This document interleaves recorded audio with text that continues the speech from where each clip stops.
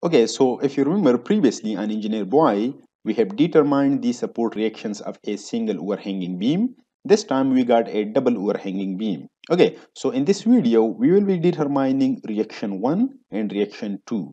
Okay, let's say this is point A, this is B, this one C, this one D, and there we got E. So let's just determine R1 and R2. And for this, let me just suppose some equilibrium equations.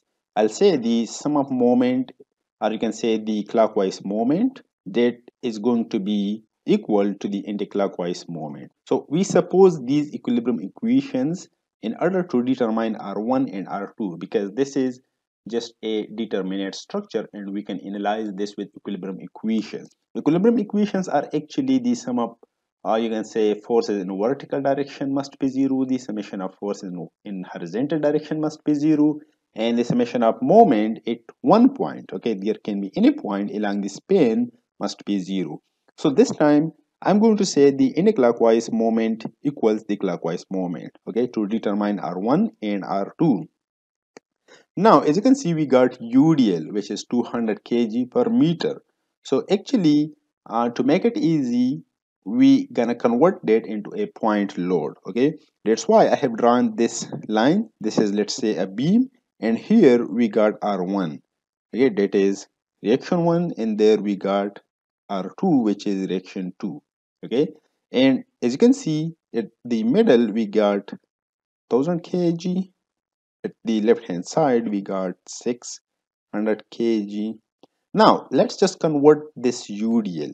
As you can see, on 2 meter span, there we gonna take a point load over here, okay, and that is 200 kg, but that is per meter, so we're gonna multiply that with 2 in order to get a point load. So 2 2s are, that is 4, so I can say 400 kg is here.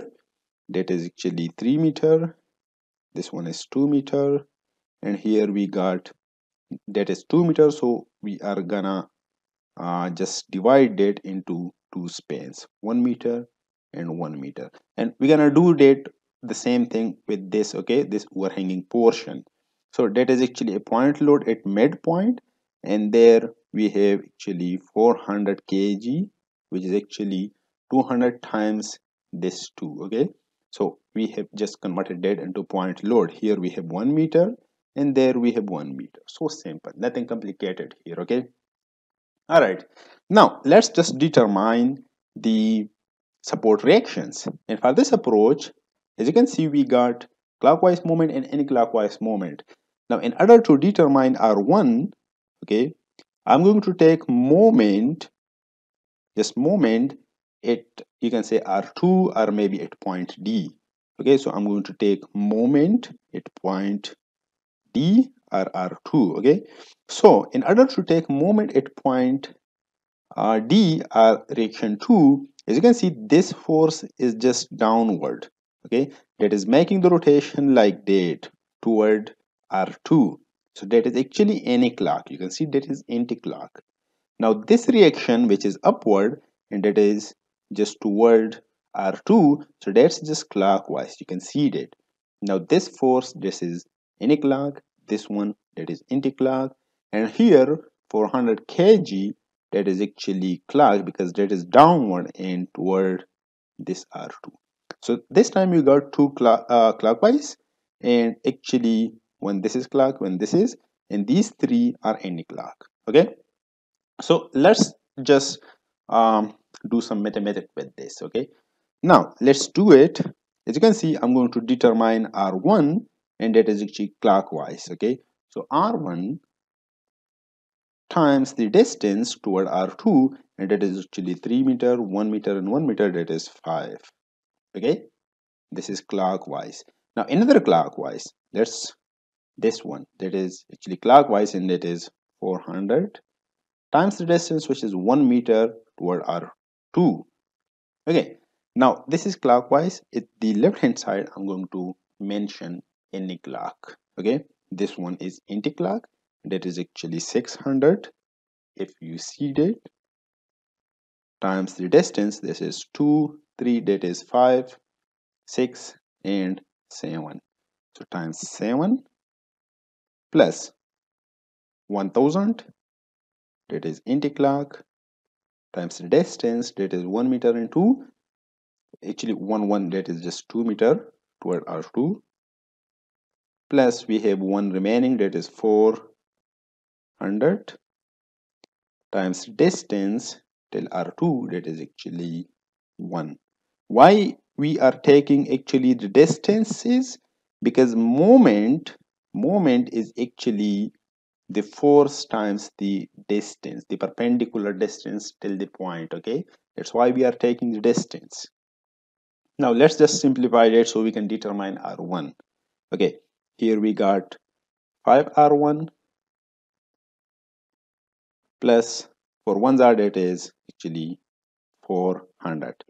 6 7s are, that is 4200. This is actually 2400.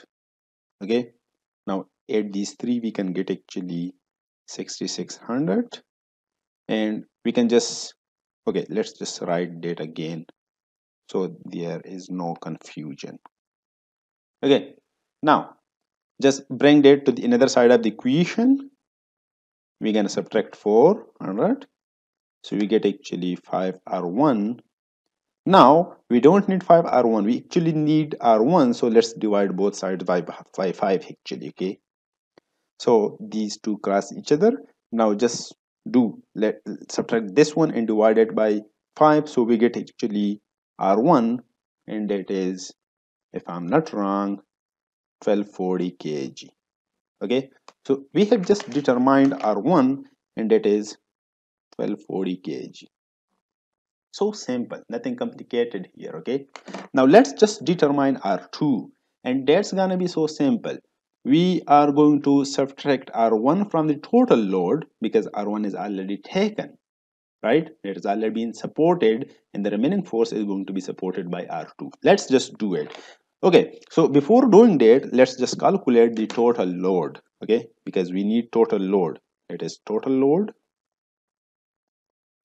actually, and that is actually 600 plus this one, plus you can also do that from this diagram because we have point load, so it's gonna be so simple. Okay, 400 and 400. Okay, so the total load, I'm going to say TL, just total load, and that is going to be actually 2400 kg. So simple. Now let's just determine, and I'm going to make some rooms. Let's determine R2. Okay, this one R2, and that is going to be actually R2, the total load minus R1 because R1 is already been taken. Okay, so R2, that is actually 2400 minus R1, which is already been determined, and that is 1240. Okay, so simple. So 2400 and 1240, that is R2, which is 1160 kg. So that's done. That is 1160 kg. Nothing complicated. Okay, so the support reaction of a double overhanging beam are been calculated. See you in the next video.